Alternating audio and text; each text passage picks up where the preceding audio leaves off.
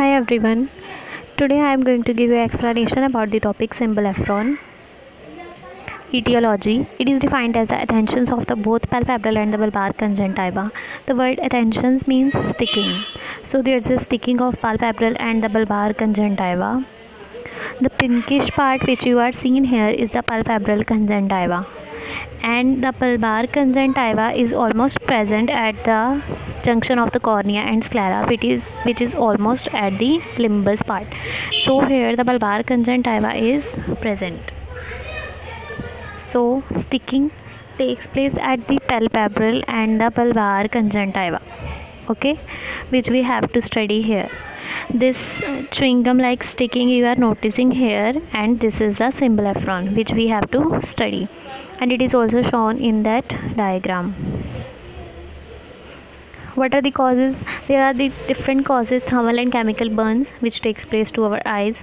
Some kind of injuries are the causes. Fingers, these are the blisters or pus filled lumps which cause SYMBLEPHARON. Stevens-Johnson syndrome, it includes the painful rashes which also takes place in our eyes, are the different types of causes. Next is clinical picture. What is a clinical picture? Diplopia may be experienced, means double vision. The patient feels everything is looking double.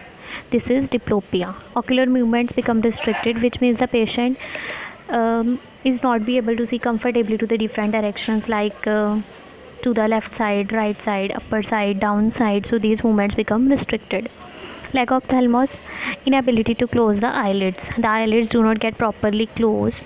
This problem is known as lagophthalmos. So these three things are experienced. Next is types of SYMBLEPHARON. There are the three types of SYMBLEPHARON. Anterior SYMBLEPHARON, in which the adhesion is present only at the interior part. Now what includes the interior part? Lid and the eyeball. What are lids? Lids are the upper lids and the lower lid. These two are the lids. Now what is eyeball? This is the eyeball. If we miss out the upper eyelid and the lower eyelid, then this is known as eyeball. The picture is shown of the eyeball. Now in the first anterior SYMBLEPHARON, the sticking takes place between the lid and the eyeball, okay. Anywhere the sticking can takes place, which is considered to be an anterior SYMBLEPHARON. Now let's see what is the second type, posterior SYMBLEPHARON. In this case, adhesion is present at the fornices. Fornices is the part which is present in between the palpebral and the bulbar conjunctiva, which joins the palpebral and the bulbar conjunctiva, and it causes eyelids to move, okay. The palpebral conjunctiva get ends at almost here when we see inside the eye.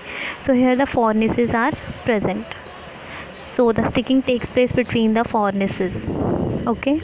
Next is total SYMBLEPHARON. It involves the both lids. Now what are the both lids? The lower lid and the upper lid. So sticking takes place at the both lids. Both lids are involved in total SYMBLEPHARON.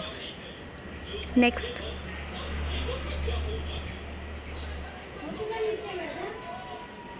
complications. Complications include the dryness. The dryness takes place in our eyes. Corneal ulceration. Ulcers on the cornea are seen. What are the ulcers? Grey and the white spots or crystal are seen on the cornea, which is corneal ulceration. Next, exposure. Keratitis. Keratitis basically means inflammation of the cornea, or we can say that the damage is to the cornea because the cornea gets damaged, which results in the loss of insufficiency of tear film. Tear film will not be properly formed. Tear film always forms on the cornea when we blink our eyes. 3 layers of tear film get formed, which do not form properly in exposure keratitis, okay. Eyes gets opened due to the lagophthalmos, inability to close the lids, so it directly related to the dryness. So we can say that the first and the third points are related to one another, okay. Move to the next slide. Treatment. First is prophylaxis. During the stage of raw surfaces, when the surfaces are raw, then sticking may be prevented by sweeping a glass rod coating with lubricant around many times a day.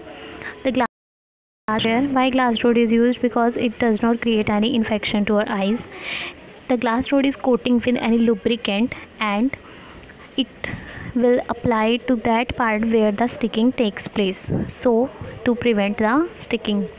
Next, curative treatment, mobilizing the surrounding conjunctiva in mild cases. We should not mobilize the surrounding conjunctiva. Do not move the conjunctiva in mild cases.